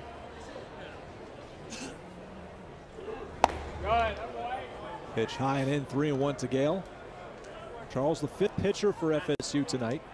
You see Gale 0 for 2. First right-hander. And the first right-hander, like you mentioned. Started with Brady Lauk, who put together a commendable 3 2/3 innings. And Gale will head to first after the 5-pitch walk. And that right there, that's exactly what we've seen that a couple times now from Florida State, from JU. That leadoff walk, you can't come out and do that. That's one of those cardinal sins of as far as a relief pitcher goes. You do not come out and walk the first batter. You definitely don't walk on to lead off an inning. Gale in particular, he has 2 walks tonight. And he possesses a lot of speed. The 4th time tonight, leadoff batter has gotten a free pass to first base. That's exactly who Chris Hayes would want on the base paths right now. The guy who's leading his team in steals. In fact, is 3rd among ASUN players right now. Entered tonight with 11. He's only been thrown out once this season. Joe Charles struggling to find the command that we're so used to seeing from him. Again, quickly behind 3-0. And should mention defensive changes for Florida State. Jackson West is out there now behind the plate. Right, we talked about that a little earlier, how interchangeable McGuire Holbrook and Jackson West have been so far this year. Both of them really able to swing the bat, but defensively, really, I think Jackson West has had a stellar start. And also out in left field, Max Williams is taking over for Jaime Ferrer. There's the strike zone. He's facing Chandler Howard, who's pinch hitting.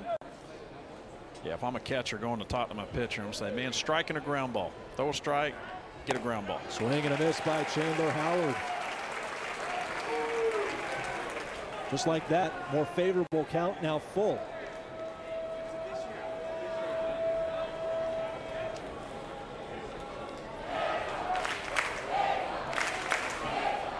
Charles is 3-2. Swing and lined by Howard. That'll fall for a base hit. Williams will throw it back in. Runners will only advance 1 base. As Gale heads to second, but nice piece of hitting. Only the 2nd base hit for JU tonight. Right. I think we talked about that before the game. Lost in the shuffle is the fact that JU has had some opportunities, but a lot of them have been due to walks or passed balls advancing on runs and hit by pitches. Yeah, you're in the 8th inning and you just get your 2nd hit. And for a team that averages 9+ a game,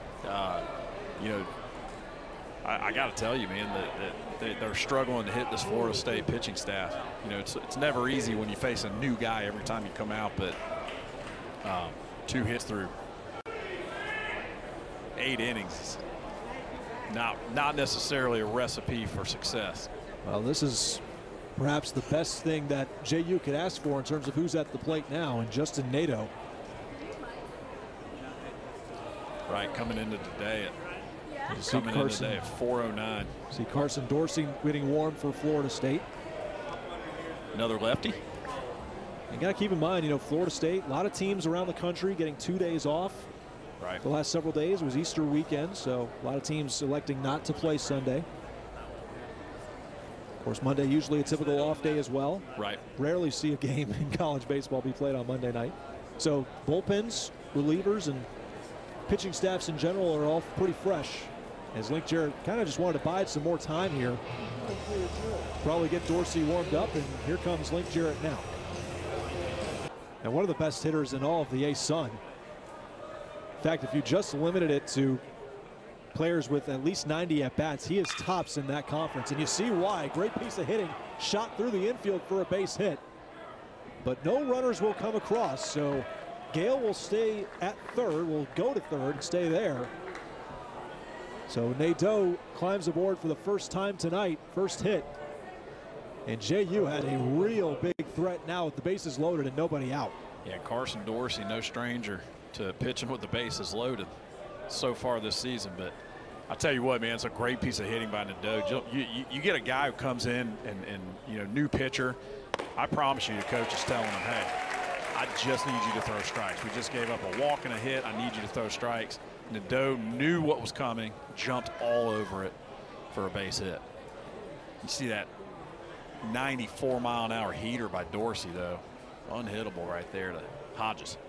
Hodges fouls it back 0-2. Yeah, just to finish up on Nadeau. Yeah, best batting average entered tonight, 409 if you consider it at least 90 at-bats in the A-Sun. Third overall, but with at least 90 at-bats.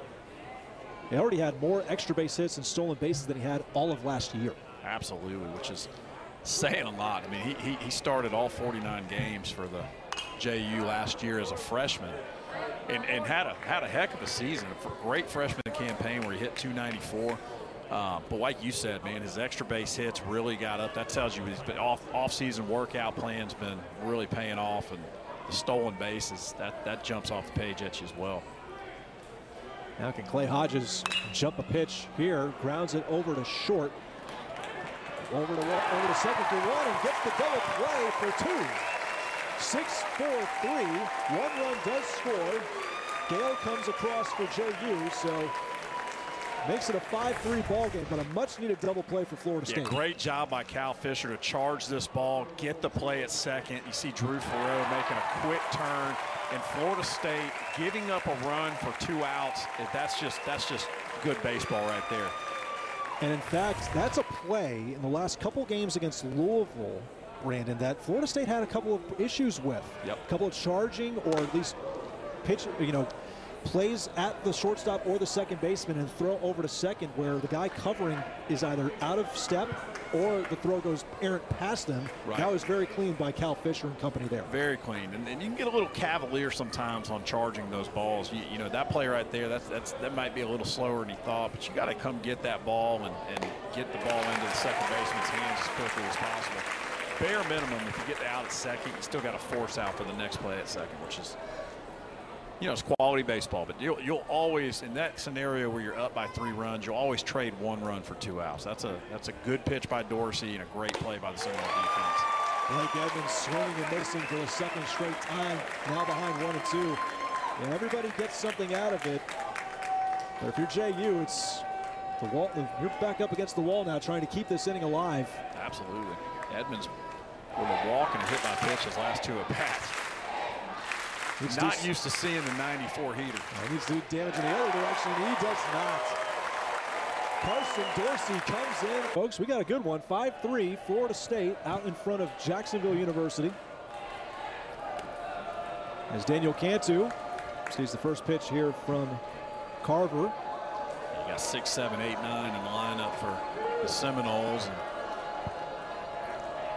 Cantu,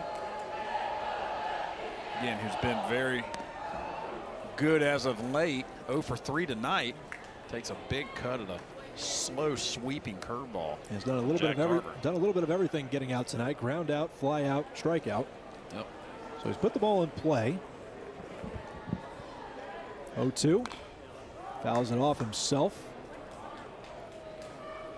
Yeah, Cantu is one of those true blue pole hitters, man. You see you almost always see the defense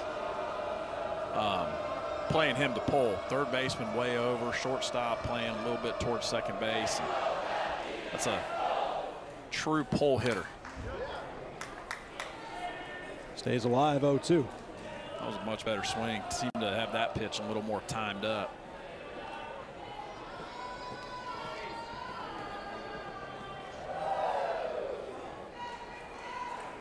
Cantu, originally from Jacksonville, Florida, facing his hometown team tonight. Takes this pitch 1-2.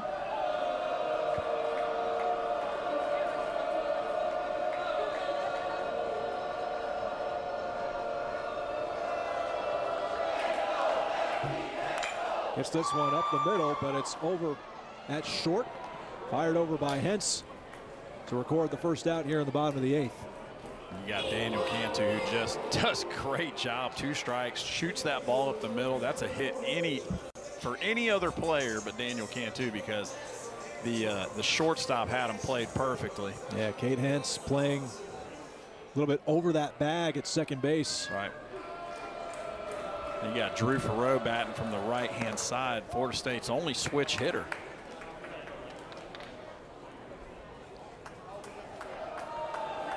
Drew 0 for 2 tonight with a walk, a ground out, and a fly out. Fouls this one off, 1-1. Crowd getting active, still trying to will the Seminoles on. Up by 2. 5 runs, 6 hits, and 1 error by Florida State. Jacksonville with 3 runs and 3 hits. There's Jack Carver's 1-1. Off speed, breaking pitch. Outside and low, 2-1. Yeah, this is one of those things. Drew Farreau has been he's an exceptional young man, an exceptional hitter. He's definitely got a lot more at bats under his belt from the left side. And he's got a lot of power from that left side. There's a strike by Carver, 2-2. But it's so tough on switch hitters to bounce back and forth and try to see the ball from both sides of the plate. But Drew Farreau has been pretty exceptional so far this year at it. Entered today .318 hitting, but has not found the outfield or getting on base tonight. Swing and a miss, strikeout. 2 down. Just a good pitch by Carver on the outside part. Great job right there, pitching on the outside corner to Drew Farreau, and he knew it before it even got to the mitt. It's like such timing, just looking away. It's like, yeah, I know. He's doing a really good job of mixing speeds, and that's what makes him pretty special. Jackson West with his first plate appearance tonight drops down the bunt and will sprint down the first base line with an infield hit. So a little small ball by the Seminoles with 2 outs. That's pretty exceptional. Old Jackson West, he has a you see the third, he must have read the third baseman playing a little far back, puts a perfect bunt down, but a little miscommunication between the left-handed pitcher and the third baseman right there. Third baseman makes a great play coming in, might have had a shot, but the pitcher kind of ran in his way and made it hard for him to make a throw. But Jackson West, way to read it and get on base, get to the next batter. Tallahassee's own. Yeah, Drew Farreau and Jackson West, Tallahassee natives, happy to be playing in their hometown garnet and gold. West didn't start his career here as a Seminole, went to Alabama in his freshman year, made the SEC first-year academic honor roll. A very intelligent player. Which is really saying something, because his dad is not a smart man. Good buddy of mine, Kip West. Shout out to Mr. West. I'm sure Jackson gets his smarts from his mom. Well, they've done a nice job of raising him up, I'd say that. Great young man, that's for sure. Great young man. Great baseball player as well. Cal Fisher back at the plate. He's had a nice night. Yep. Trying to keep this inning going for Florida State. Big 2-strike double off the fence his last at bat. Showing his pop.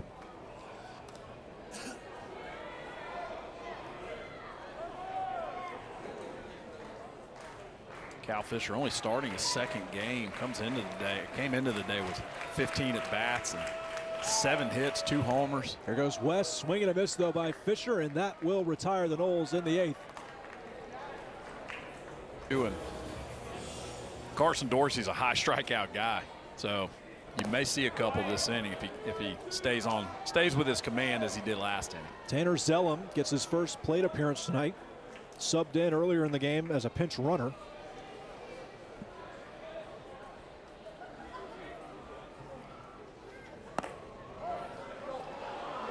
This one just missing the mark, 2-0.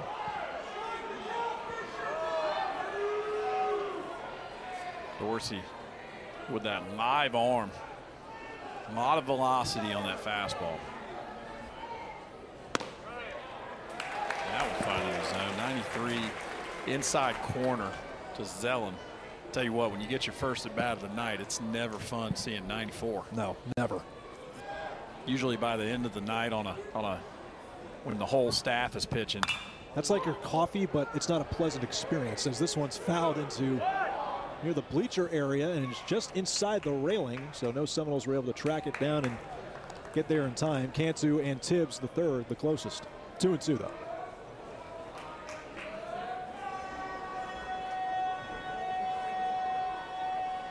Good hustle by Cantu. Ball's really kind of in no man's land again with the righty up. You guys are playing way off the line. Freshman Zellum waiting for the 2-2 and takes it with a fastball high out of the zone. 3-2.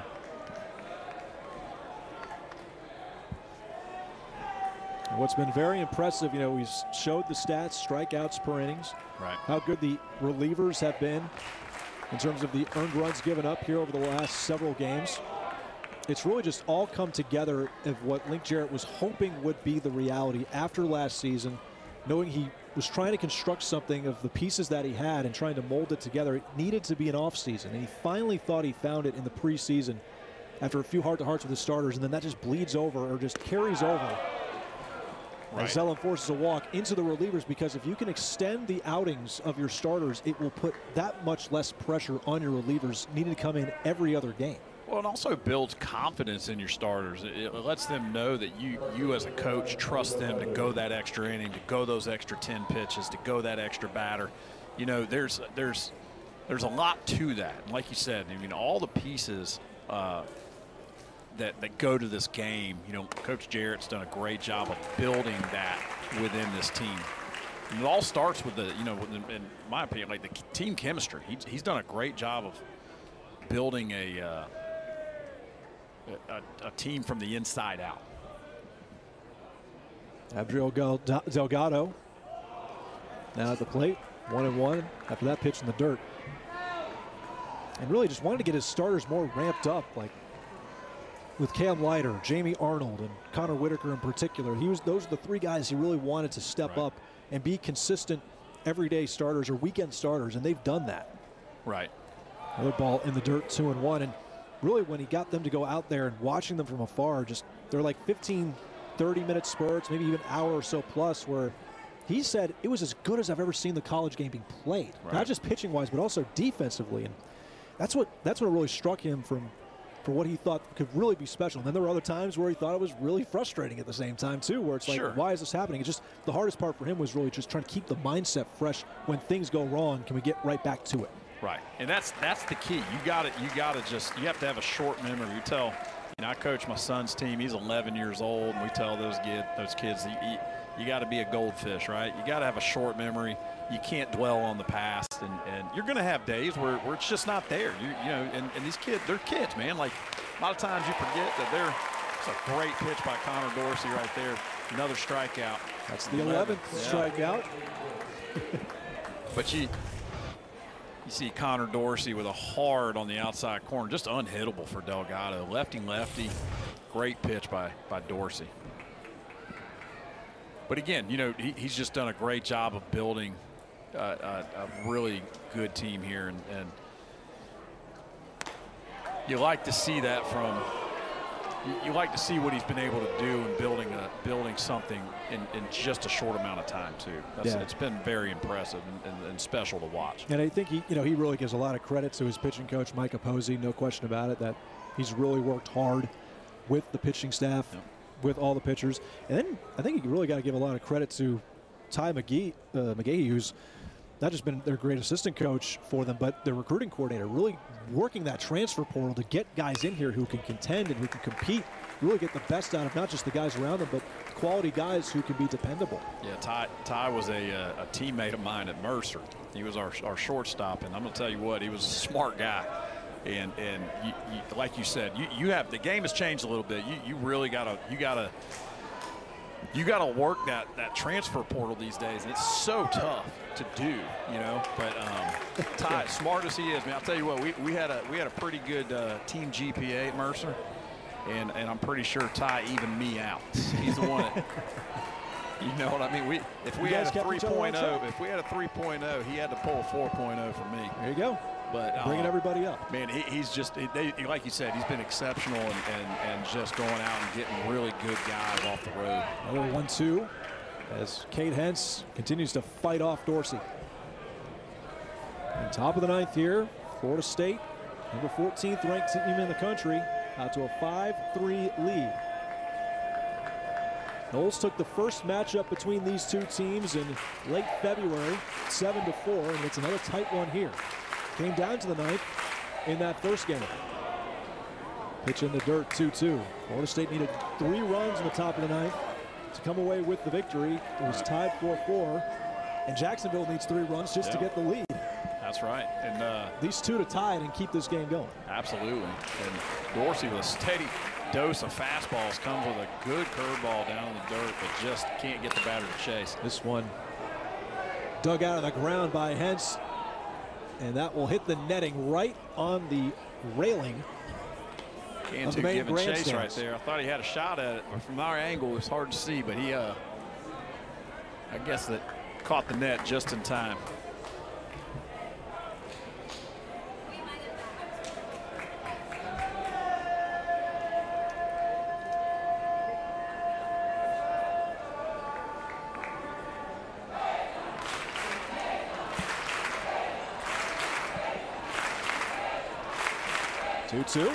This one gets past West, and it's a free base for Jacksonville. A good take right there by Cade Hentz. I'm not sure if that was a cross-up or not. You know, Jackson West has been nothing but solid defensively so far, but that ball gets just under his glove. Tanner Zellum will head on over to second base, so now in scoring position. Of course, the tying run is at the plate. That's the important one. 3-2. Grounder over to short. Fisher charging, gets the throw and the out. That's at first base for the second out of the game. And boy, Fisher has been busy over there at Brandon tonight. A lot of charges from that shortstop position, and he's been really rock solid. I don't know if he's had a routine play today. He's had several plays. He's had a backhand in the hole. He's had 3 or 4 balls where he's had to charge and make that throw on the run. Turned a double play last inning. Yeah, on a ball he had to charge on. Just exceptional work from the freshman, Cal Fisher. He's been taking over a little bit for Alex Lodis. Pitch just out of the zone. It's Connor Spellman who's in. Backup catcher. Yeah, Spellman probably not expecting a curveball first pitch from Dorsey on your pinch hit at bat. Now there's a fastball charging it at 93, but a little low. Not in the eyes of the crowd, but just missed below the knees, 2-0.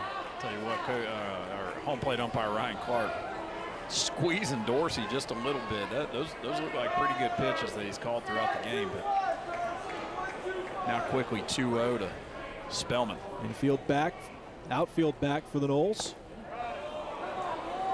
Pitch inside, 3-0.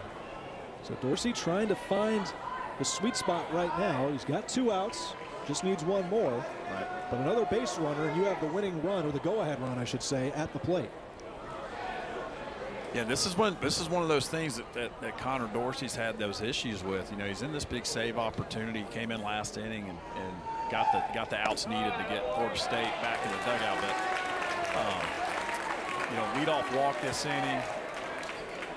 He's still got a strikeout, induced a ground out, but falling behind the pinch hitter Spellman in this situation. You know, maybe the nerves, maybe the adrenaline's got him, but. Chance at redemption, fouled away, however, but it does go full 3-2 with 2 outs, which will bring the crowd to their feet. And this is where you want to see Connor Dorsey excel, man. Come in with that fastball, drive it past this hitter, and get your team into tomorrow. Zellin at second base, 3-2, 2 outs to Spellman, and low in the dirt. And Spellman will head to first base. And that will get Will Gale to the plate, top of the order for the Dolphins.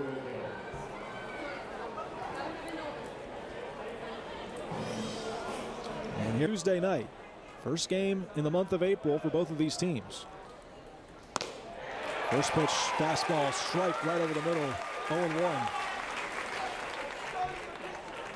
Careful with that ball getting away. That ball's live. So I think Connor Dorsey's got some speed over there. So Connor Dorsey just looked away a hair too early before the ball's in his glove. But don't put these guys on second and third. That's a no-no. Off-speed breaking pitch. Causes Gale to move out of the batter's box, 1-1. You see the spin rate on Dorsey's fastball and his curveball right there. That curveball kept spinning and just spun right out of the zone. It looked like a strike the entire way. Good take by Gale. Swing and a miss, climbs the ladder. 1-2. That's going to bring the Seminole faithful to their feet once again.